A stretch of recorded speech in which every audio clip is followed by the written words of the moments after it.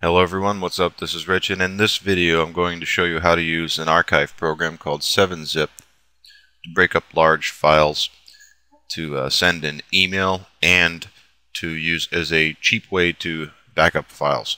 If we go to Google and just search for 7Z, that's all you have to search for. 7Z as in zebra, and click I'm feeling lucky.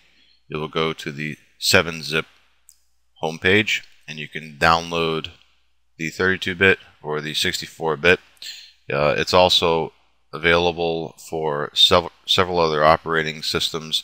If we click on the download link, you'll see that it's for Windows, excuse me, for Linux, and for other operating systems, Debian, Gentoo, Mac OS X, even BIOS.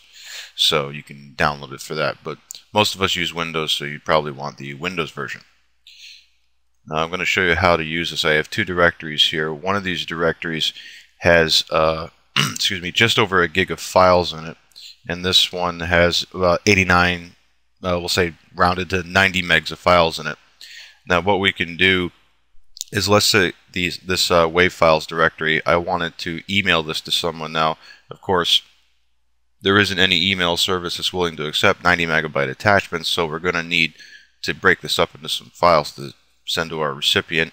And I'm going to set this up into 5 megabyte chunks. I can simply right click the folder, and then there's 7-Zip. This will install to the context menu when you install the program, and I can just go add to archive. And what it's going to do is that it will take the folder and name it the name of the zip. Now I'm going to choose the 7Z format, so my recipient knows it is a 7-Zip. And then down here it'll say split in the volumes bytes. Now what I'm going to do is just simply type 5M, M as in Mike, for 5 megabyte attachments for chunks, and I'll hit OK.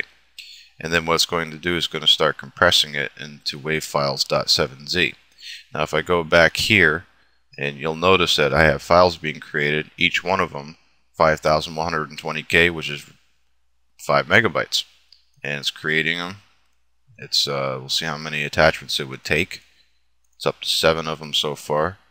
And when it's done, all of these will equal 90 megabytes. Just bring this back up here. Nope. Right now it says there's about 15 seconds to go. Let me just put this into a detailed format. There we go. Now we can see them a little easier. Now remember, this is 90 megabytes worth of files, so